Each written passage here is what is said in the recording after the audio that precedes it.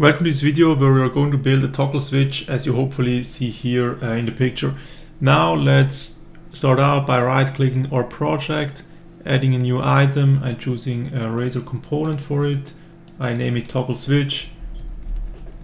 I just put toggle and switch both in the naming because I think some people name it toggle, others switch.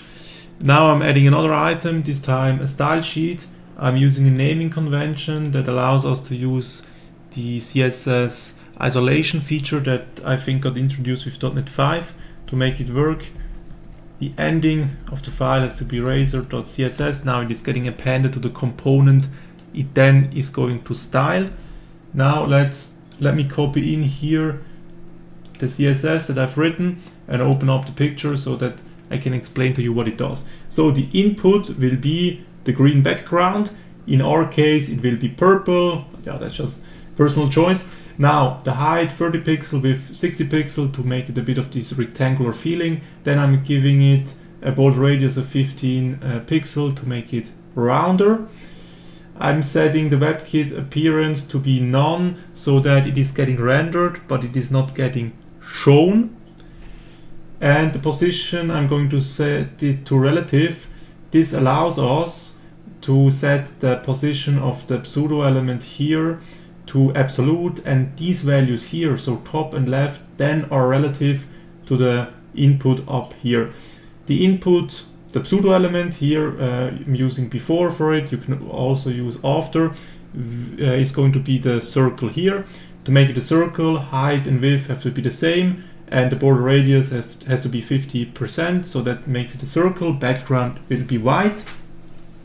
Now we want the circle to be smaller than the background, and therefore I'm using the scale property so that the height is only 85%. Then I'm setting the transition to 0.5 seconds. So the goal is when I click it here that it takes 0.5 seconds to go from right to left, and also 0.5 seconds to go from left to right. How can I make it movable? Therefore I'm writing another selector, so when the input is checked, then you're moving the pseudo element 30 pixels to the right, and when it is unchecked again, then we are moving it back to left 0, and this all takes 0.5 seconds. I hope I could explain it to you a bit. There are better explanations of course on the internet.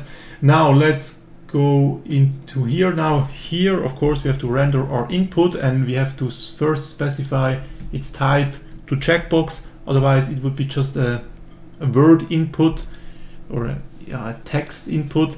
Now this value we are binding it somewhere.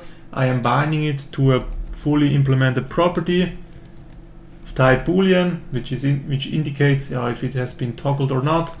The backing field underscore value, and the property itself value. Now I'm marking it with the parameter attribute, because when I now go into index where we are going to use the component,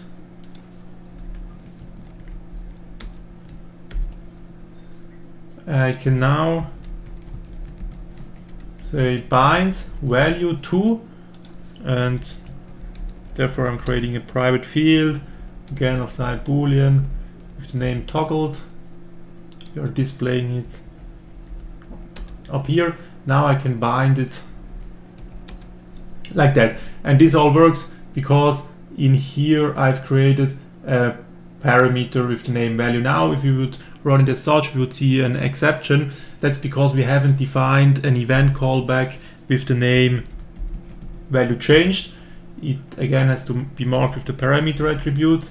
So event callback, and we are passing in a boolean. That's because value is of type boolean, and here it has to be named value changed. So whenever the value has been changed, we are calling the invoke async method here on the event callback. Now we can only call it when it actually has changed, and to find that out, here we are making a quick condition. So if the value that we have stored in the backing field is not equal the value that has been set to the property, it has changed, and then we are going to update the backing field, and we are going to call the invoke async method with the new value. We have to do this explicitly here, because if we call the value change method here, the parent component is getting updated, and then this component again is getting updated too, because the parent component has been updated. And if we wouldn't check if the values have actually changed, we would be in a constant loop of updating, and the application wouldn't be usable. Now let's go back to the index. So I think it works. Let's have a look. So we start out toggle false, I click it, true, I see it takes 0.5 seconds to move it from left to right. Let me give you a quick recap. The input will be the purple element in the background. Position is set relative, so that the pseudo element here can be positioned relative to the input. And the whole moving thing is done here by specifying left to be 0 initially, and when the input is checked, then we are moving it 30 pixels to the right. And because I've set the transition property to be 0.5 seconds, it all takes 0.5 seconds. Here in toggle switch, I'm defining a property with the parameter attribute. This allows us to bind its value to the toggled field in this case. And to make this all work, I also have to define the value changed event args.